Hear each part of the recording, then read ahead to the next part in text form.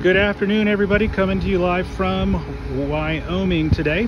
We are at a sugar processing plant, which has been around since 1912 and had some really unique issues with their compressed air system, primarily that the pH levels inside the building with the different processes are so high that they've been actually eating through stainless steel and regular steel and concrete and of course the air compressor, so nothing was lasting. We'd proposed a engineered solution with a custom cabinet here that you see the enclosure. So we've actually put the compressor system into this enclosure. This is the back side of it with the access doors that you can see here.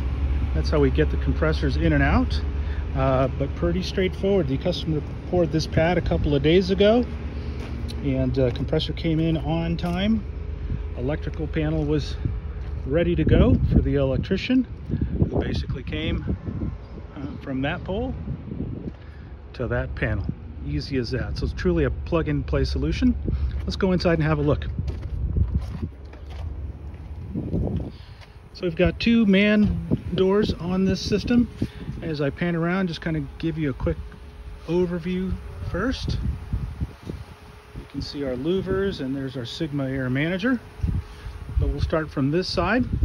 Here's our power coming in, 480 volts, three-phase. We have a step-down transformer, which gives us the lower voltage, 240 volt, 120 volt, to supply power to our different devices that require lower voltage. We've got a 400-gallon tank, and this solution is a split solution. When we initially looked at an audit that was conducted a couple of years ago by a different manufacturer, the recommendation was 2 large machines and a tank. So we come up with a split solution. We basically provided a SFC 45S, a 60 horsepower variable speed, and 3 ASD 40S's, fixed speed machines, of course, all being controlled by our Sigma Air Manager.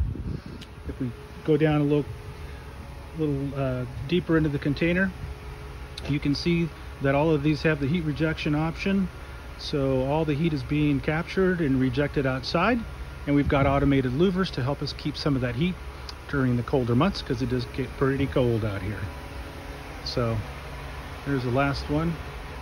There's your controller up there. You can see you got lighting all throughout. All the conduits already been run. Walls are insulated. In this case, for the air treatment, we've got a KBD 600, of course, with a pre-filter and after filter. And back here, I'll give you a peek at the condensation management system, KCF 200 manifold up. And there's your exhaust fan that you can see running up there. It's a pretty warm day, so it's been running for a while. They have a unique situation here at this plant. And they have what's called campaign and off campaign. During the campaign, they'll probably have most of these machines running, but during off campaign, we're mainly doing maintenance here and some packaging.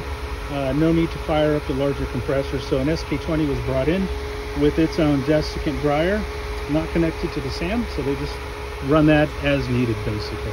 And it's got its own ventilation there. Here's our other man door. Obviously it gets pretty cold out here during the winter, so you've got heaters all throughout. There's 3 of them that are proportionally spaced. You can see our inlet louvers here. It does get pretty dusty out here. We're about to, one of the last things we need to do is just put in some HVAC panels here, some filter media, probably like a MERV 5 or MERV 8 panels that you can pretty much get anywhere at HVAC store or Home Depot or something like that. But you can see the floor, a lot of attention to detail. You've got a reinforced structural base with the diamond plate deck, a chem flash metal primer, and a urethane enamel. As I said earlier, the walls and the roof are insulated. There's a 2-inch thermoacoustic insulation behind these here walls. You got the doors that are fitted with overhang rain gutters, which is a really nice feature. But all in all, a fantastic build. You got a customer that's really happy, and a sales team that is very proud of our systems engineering group for a job very well done. Great build. Thanks for watching.